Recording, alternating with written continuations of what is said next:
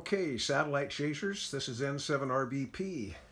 I'm going to give you a real short tutorial here on how I have evolved in working satellites with my Icom IC-9700 and the software that I use. We're not going to go deeply into actually contacting any satellites this time like we've done in the past.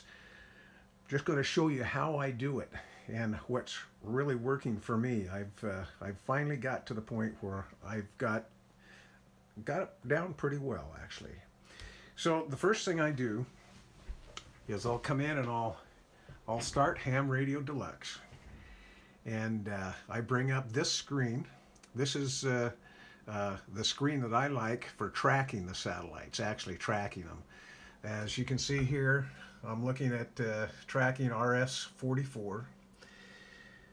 The next pass is going to be a very low pass. It's not going to be worth, there's actually nothing coming at this time. But the next pass after that is going to be a good pass. It's going to be pretty much overhead. And I like these predictions. You know, it shows you all the predictions, well, not all of them, but the next few, well, probably a day's worth, few hours worth. And basically it shows the position of the satellite at any given point in time. But what I really like about Ham Radio Deluxe is the compass. The green arrow shows the path of the satellite. And like I say, this one right here, right now, is going to be a percentage-wise, it's going to be very low.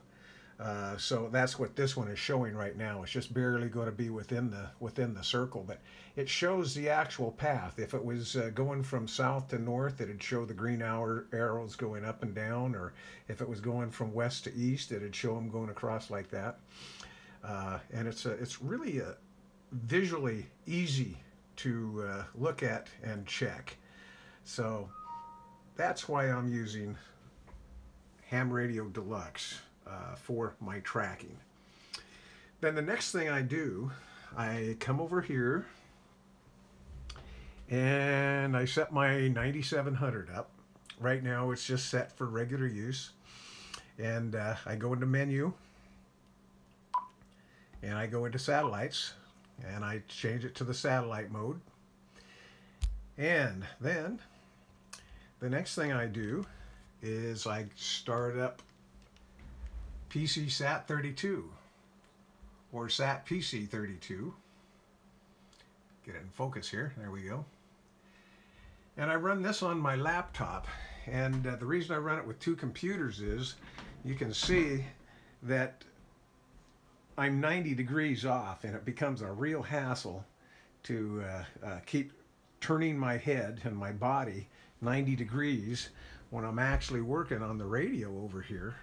So I decided to put SAT32 on my laptop, and it works really quite well that way. So the next thing I do, change hands here, is I'll go up to satellites right here, and I will select the satellite I want to use. In this case, it's going to be RS-44. And I highlight that, and then I go active satellite or activate satellite right there. And so what that does, that changes it to RS-44. And now it is tracking RS-44 as well. However, what I really like to do, well, here's the next thing I do. I'll go over and I'll start the cat control. Right now it's on negative, and I'll take that and switch it over to positive, which now will make my 9700 perform. It should here any second. It will. I'll cut some of this out so that it isn't so long. But cat control is now active, and the fact that the satellite isn't close by, the Doppler is not changing very fast at all, obviously. But believe me, it does. It switches back and forth from the top to the bottom, and I think most of you with the 9700 know that and are aware of that. And it tracks the Doppler really well. So the next thing I do is I will open the CAT control on PC SAT, or SATPC32. I always get those mixed up. So I go to CAT and I open that screen and I'll drag it down here to the left hand corner. Okay. Then what I'll do, when the satellite becomes available, I'll put my headphones on so that I can hear what's going on. And I will wait until I whistle. I start to whistle in my microphone there. You can't see it real well. Kind of dark, but anyhow, I will talk or whistle into the microphone to see if I can hear myself. Once I can start to hear myself, then I will go over to the up and down arrow on the CAT control. This middle arrow, up and down, okay? There's smaller increments and larger increments, but I like to use the 100. That seems to work the best for me. So what I do is I have a little cheat sheet right here. As you can see, the top one says low and the bottom one says high. So when I start to hear myself, and I can hear myself quite well, and if my voice is low, what I'll do is I'll say, okay, I need to click the bottom arrow because I've got high on the bottom there, so I need to click the bottom arrow to change it to a higher pitch. So I'll click right here. That goes 100, okay? And then if it's still low, I'll click it again to 200. Now that brings my voice into a normal sound. If it happens to be too high, if my voice is too high, then of course I'll look down here and I'll say, okay, if my voice is too high, I need to go lower, so that's the top button. So I go right back up here to the top button, and I'll go to 0 and I'll click 100 and 200 until my voice sounds normal. Once my voice sounds normal, then I'm pretty well good to go. Then I can come over here to the 9700 and I can start calling CQ.